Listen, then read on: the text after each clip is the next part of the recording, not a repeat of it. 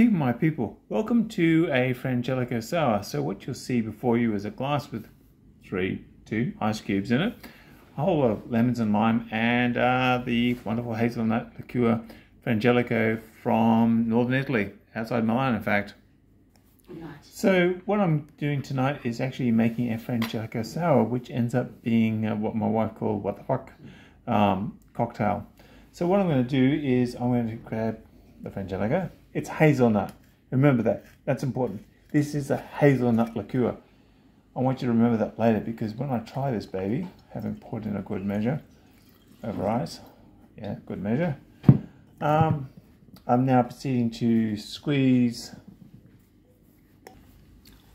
So I've added a nice good measure of Frangelico. Now I'm about to use my indoor climbing hands and squeeze in a good amount of lemon juice actually.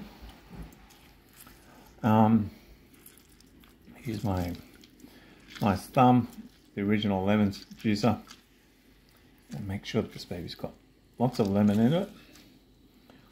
Give it a squeeze of some lime juice, 2 forms of citrus no less. Really work this. Now I must admit, this is the most surprising cocktail I have ever tried, because remember, Frangelico is a hazelnut liqueur, okay? And we have to remember that. So I'm going to squeeze a little bit more lemon into this. And then I'm going to stir, not shake, in this beautiful glass.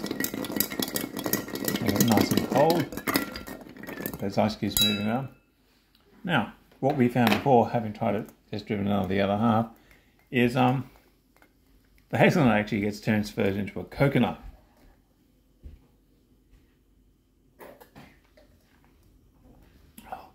This is one very confusing cocktail, because the smell of happiness says hazelnut. The taste of happiness actually says, holy shit, there's coconut in here. Now, last time I checked, hazelnuts and coconuts were not related, but due to the magic of chemistry,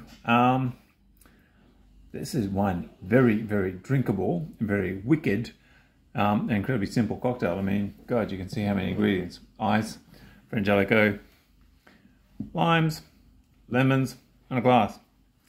3 ingredients at max. And I can see a big bottle of Frangelico going seriously AWOL.